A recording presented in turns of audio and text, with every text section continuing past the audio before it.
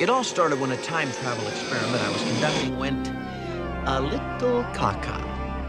In the blink of a cosmic clock, I went from quantum physicist to Air Force test pilot, which could have been fun if I knew how to fly. Fortunately, I had help. An observer from the project named Al. Unfortunately, Al's a hologram, so all he can lend is moral support. Anyway, here I am, bouncing around in time, putting things right that once went wrong. A sort of time-traveling Lone Ranger with Al as my Tonto. And I don't even need a mask. Oh, boy.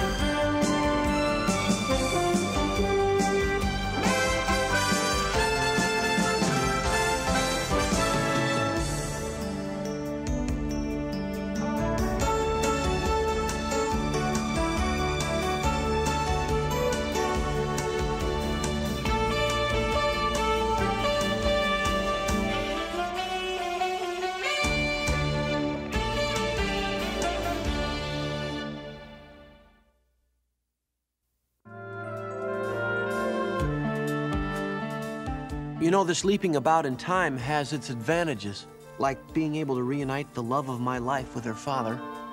And even though I wasn't supposed to affect anyone in my personal future, I figured the big guy upstairs would understand.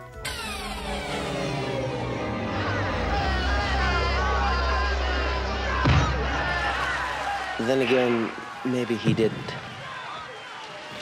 Get up! Come on, Cody! One, Get up! Cody, two, get up, kid! Get up! Up! Cody! Up, kid! 7, Up! 8, 9. That's it! That's it!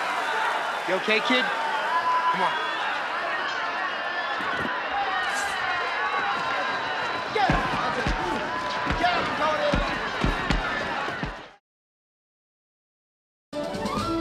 Theorizing that one could time travel within his own lifetime, Dr. Sam Beckett led an elite group of scientists into the desert to develop a top-secret project known as Quantum Leap. Pressured to prove his theories or lose funding, Dr. Beckett prematurely stepped into the project accelerator and vanished.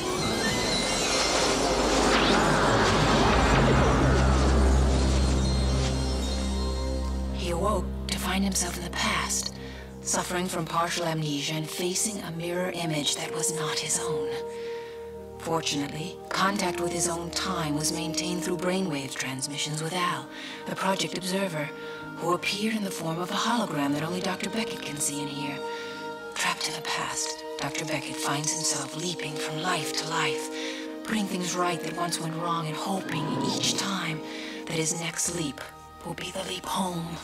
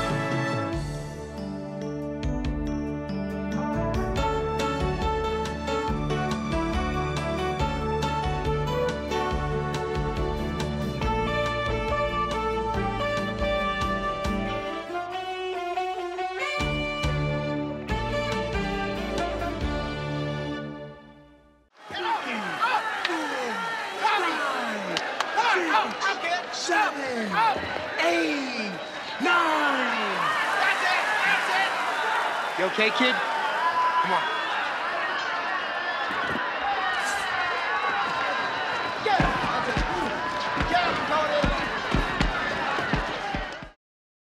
You forgot your lunch.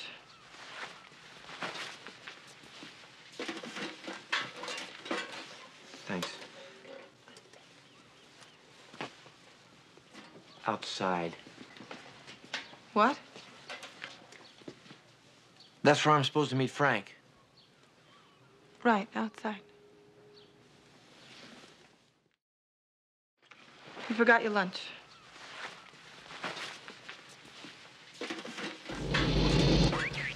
Thanks.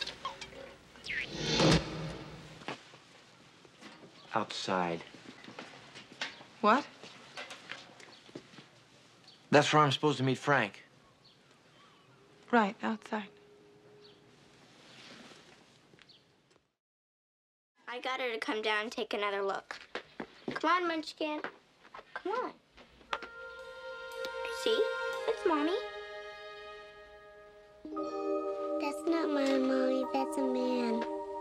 It's supposed to go in the Yucky shirt. This is my favorite shirt. This is cutting-edge stuff. It's Yucky. I got her to come down and take another look. Come on, Munchkin. Come on. See? It's Mommy. That's not my mommy, that's a man. It's supposed to go in the Yucky shirt. This is my favorite shirt. This is cutting-edge stuff. It's Yucky. This is too weird. I want my mommy. Mommy. Definitely too much Sesame Street. Sam, she could see me. I know that. Finally, somebody agrees with me.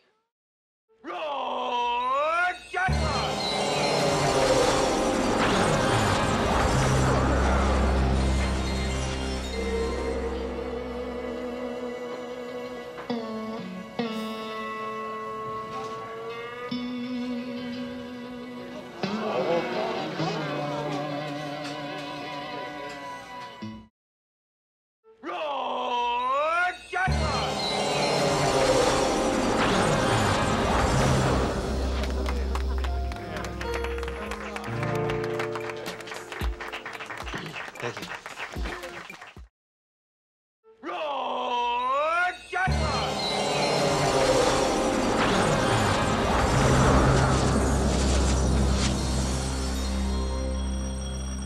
All right. Just hold on to your pants. My first guess is I'm not here for a date. Thank God. I thought you'd never...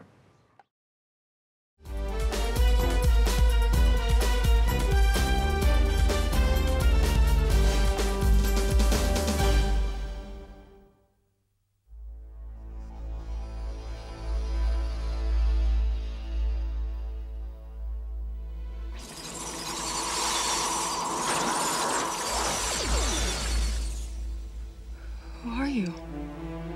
Who are you? Leah. Where did you come from? Future. Where? I mean, when? Not now. Are you talking to a hologram?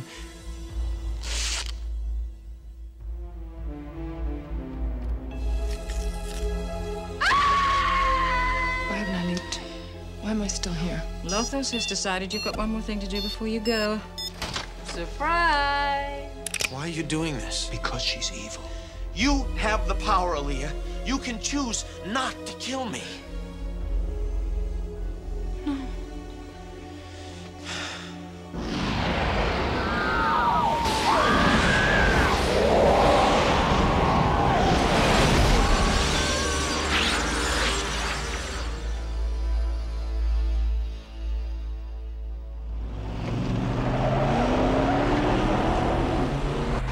What are you doing? Get off!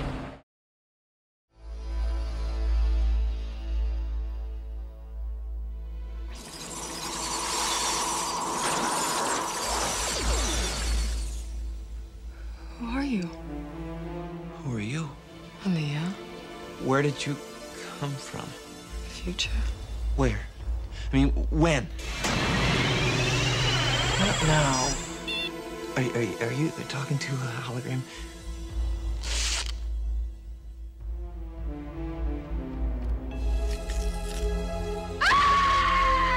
Why haven't I leaped? Why am I still here? Lothos has decided you've got one more thing to do before you go. Surprise! Why are you doing this? Because she's evil. You have the power, Aaliyah. You can choose not to kill me.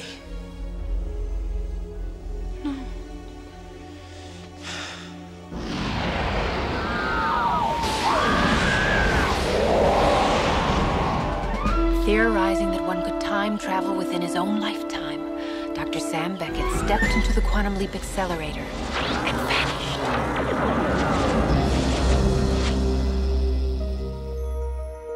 He awoke to find himself trapped in the past, facing mirror images that were not his own, and driven by an unknown force to change history for the better. His only guide on this journey is Al, an observer from his own time, who appears in the form of a hologram that only Sam can see and hear. And so Dr. Beckett finds himself leaping from life to life, striving to put right what once went wrong, and hoping each time that his next leap will be the leap home.